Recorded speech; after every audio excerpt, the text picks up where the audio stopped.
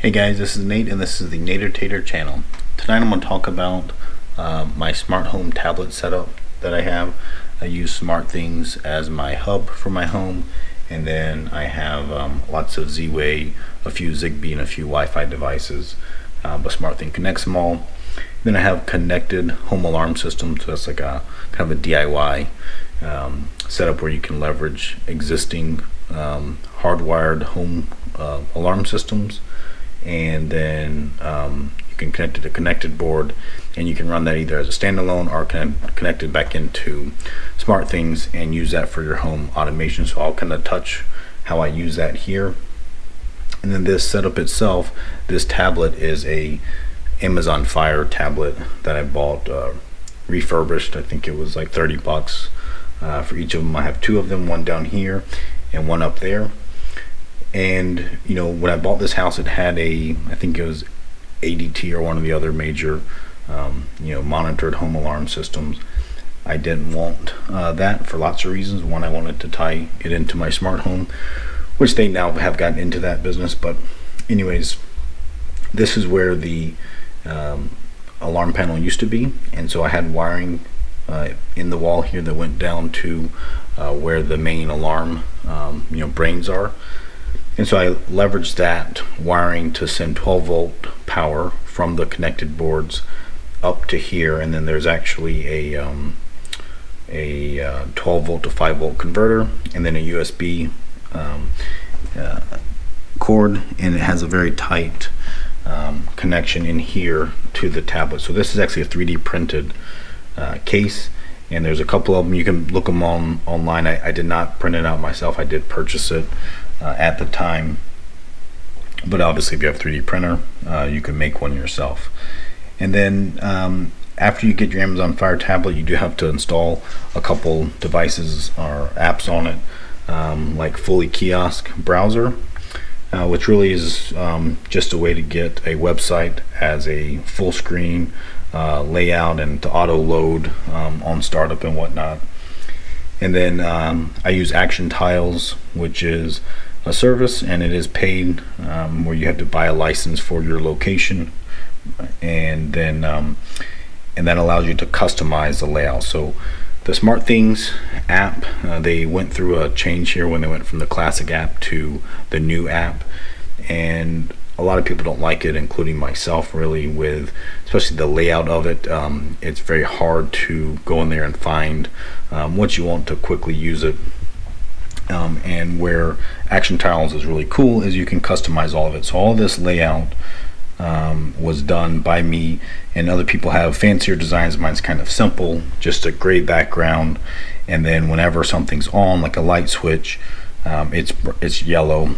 And then some of these devices, like I have water leak sensors and mouse traps. So yes, that's a smart mouse trap that they're actually Z-Wave, so when it catches a mouse, it actually tells me, sends me a message. But the leak sensors and the mouse traps, they turn red whenever they get tripped, and so that, the idea is that it catches your eye a little bit better. And then at the top here, we have the alarm state. So right now it's disarmed, stay, and then armed away, and armed away would be red, and then the stay would be a yellow, like this. And then the other thing I have here is my routine, so I'll get into those in a minute.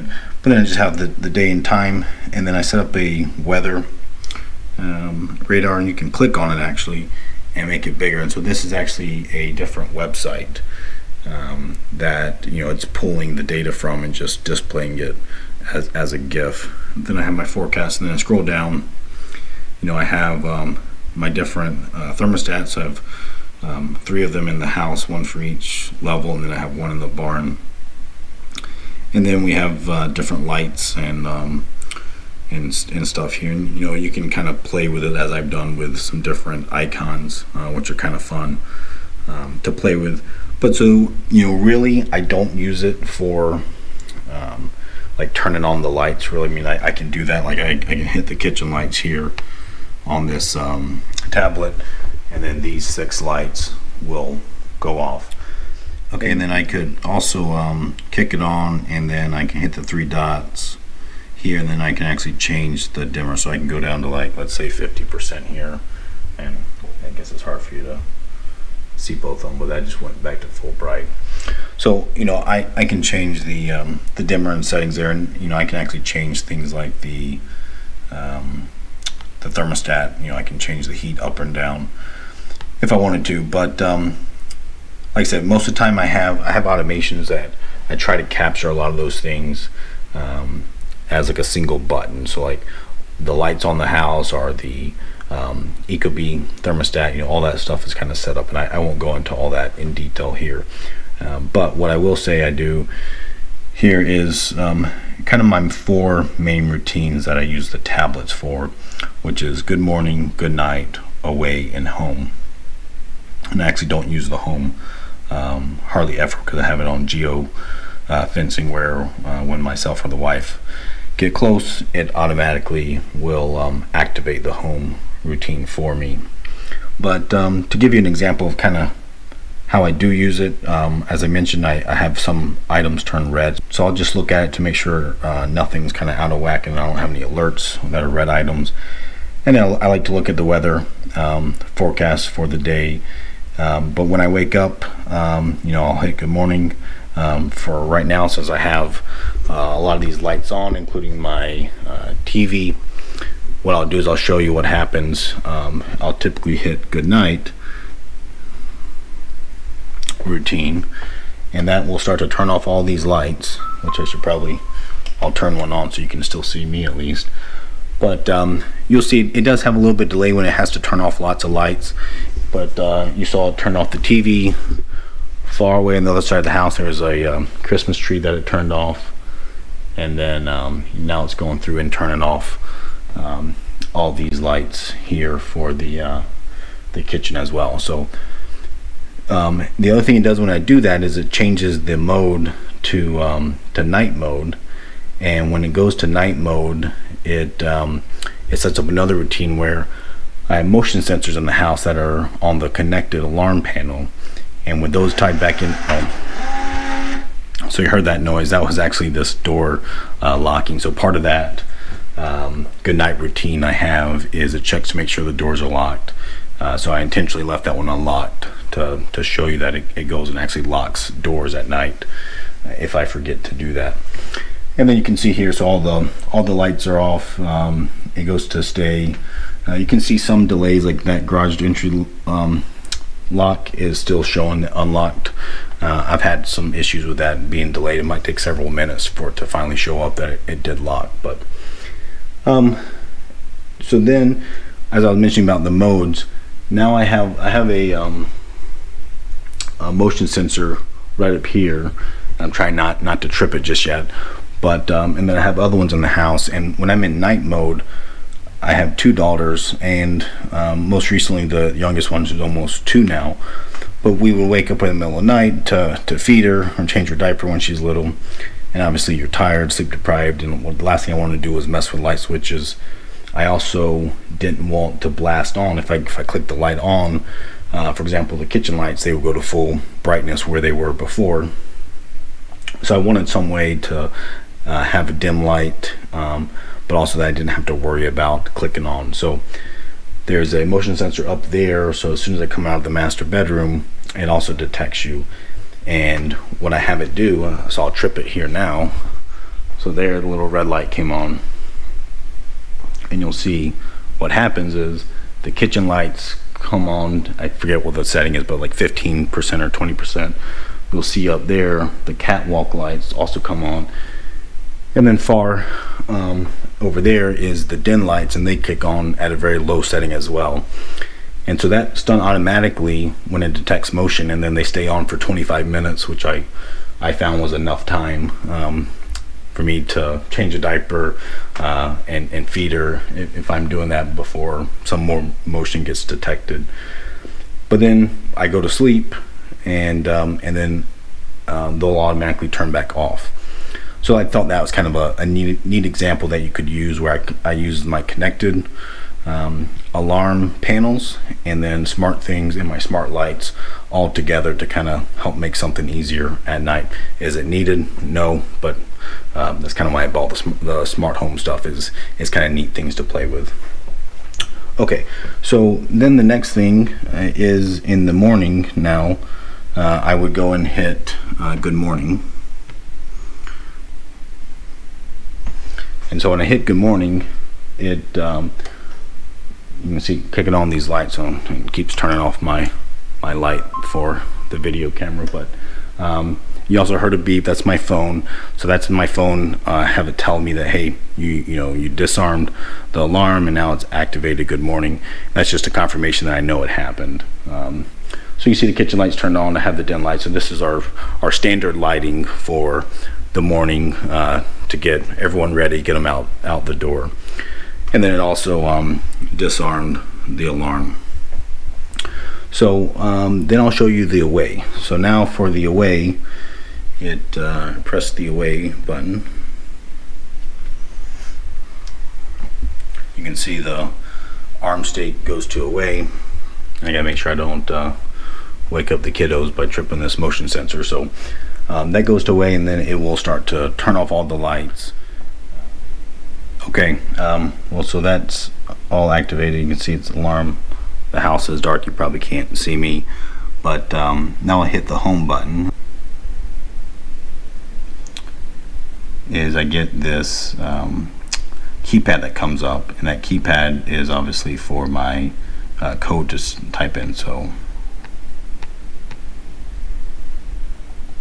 alright, so I obviously hid the code, but you'll see now what it does when I do home. All I tell it to do actually is just do this, the kitchen light, and obviously it disarms the alarm.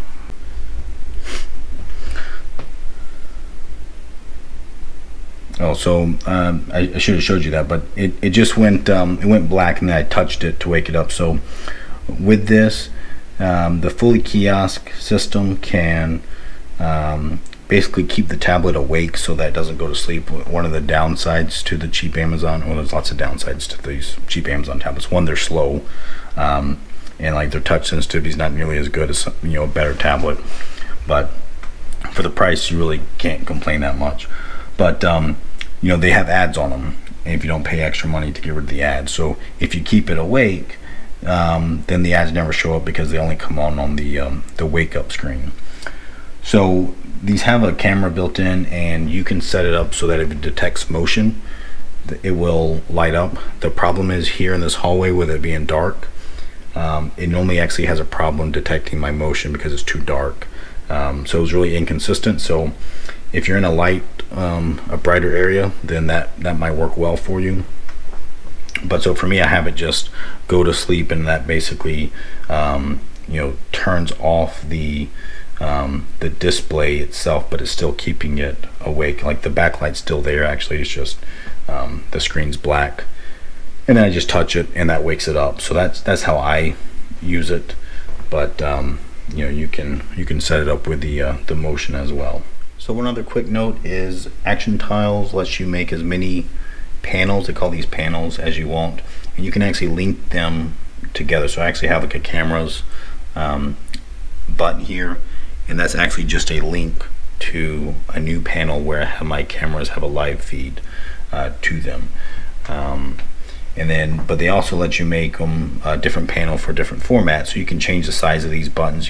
All of mine are 1x1, but you can make them 2x, or actually I do have some 2x1s. These HVAC and the time ones are 2x1s, but you can make them 4x4. You can make them bigger.